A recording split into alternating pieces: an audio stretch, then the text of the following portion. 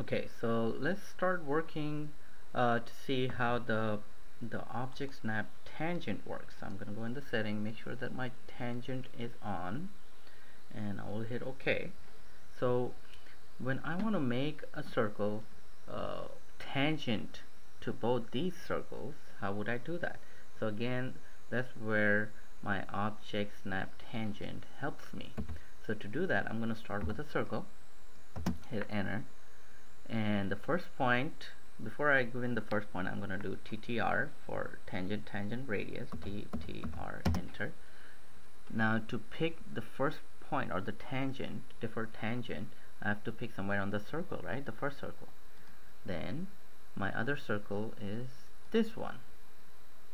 And the third one I could put in a radius as maybe 2 and hit enter. See what it did? It made a circle, a tangent from this point to this point, and the radius of 3. Now again, I have explained to you this before in my previous tutorial where I show you how to use the circle tool and how to put in circles with different tangents. Let's do another one over here. I'm going to call it a circle. Now instead of TT, so let's draw the other circle, but this time I'm going to use the tan command. Okay, I click on that, click on a tangent anywhere, it doesn't matter, on this circle, on that circle, and the third circle. See, it was really easy working with the tan object snap and making our circle with the tan for all these circles. Okay, so let's see where else we could use this.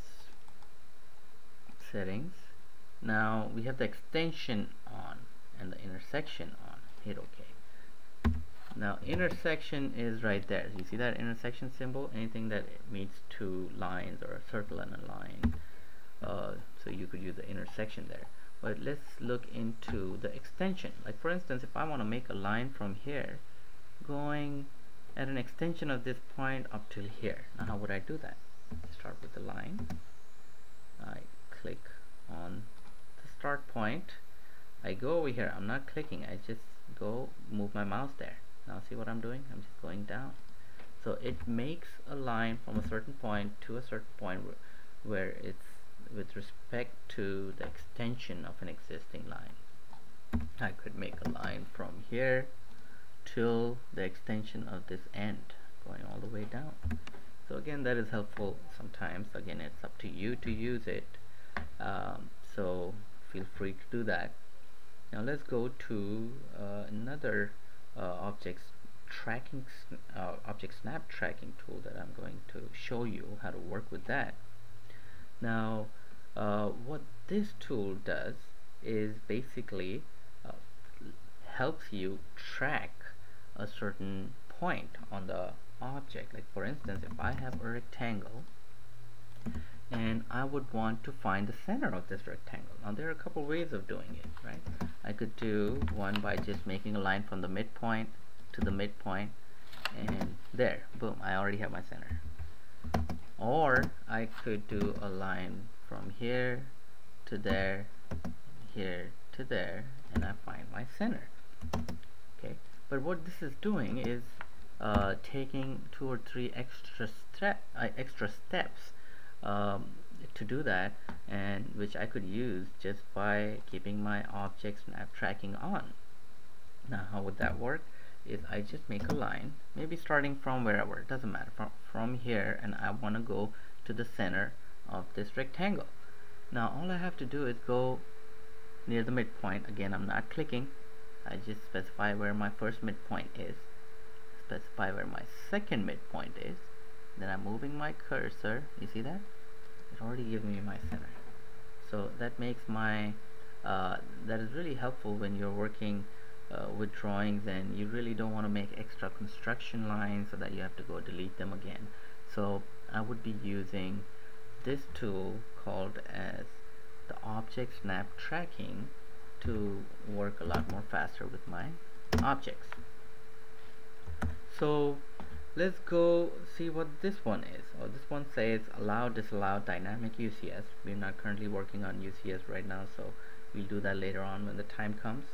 but I'm gonna show you the next one, which is called as the dynamic input. Now with the dynamic input, basically what it says is like when I'm drawing a line or anything, see, it shows me the polar and it shows me the number. So again, that is part of the dynamic input, but I'm gonna click on it, basically turn it on and see what it does. See, it's showing me extra information where it shows me on the mouse, where it shows me specify the first point. Okay, it shows me the same thing over here in the command line, but it's showing me right next to the mouse, making it a lot more easier to read, so I don't have to move my eyes all the way down here. So that's what the dynamic input does. So I start with my first point. See, now it's even showing me the polar angle. It's showing me the distance that I want to go, and I could input this. That's why it's called as the dynamic input. Now how would I input this? All I have to do is hit tab on my computer, and see, right now I could input the angle. So I could put in the angle as 45, and I could hit tab. Now the next input it went to is the distance. I could put in distance as 5 and hit enter. Okay, so I could keep going like this, and all I'm using is my dynamic input, where I can see on the screen the command, I could see the angle, and I could see the distance. So again, extremely efficient tool. So I think you should learn how to use this tool. All you have to do is make sure you keep it on. So the next tool that we see over here is show and hide line weight. Now again, line weight goes with respect to the layers. See the different line weights over here. Sometimes if you're working with the line weights, you can go and turn it on and turn it off, so you can view it in the screen itself. So just go to the last one that we have over here is the quick properties. And as the name says, if it's turned on, when I click on any object, you see, it gives me the properties of the object. It gives me the color, it gives me the layer number, line type, length, you know, and I can see what's going on with that little object. For instance, I click the circle this time.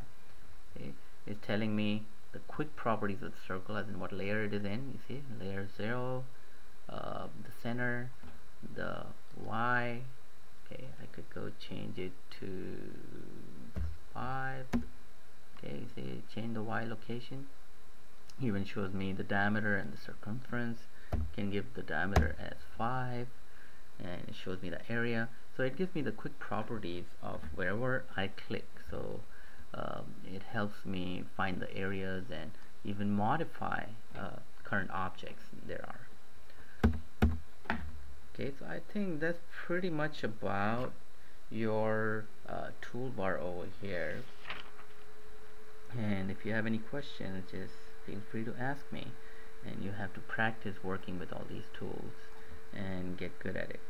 Okay, this is your tutor Ali, and I hope to see you soon. Thank you.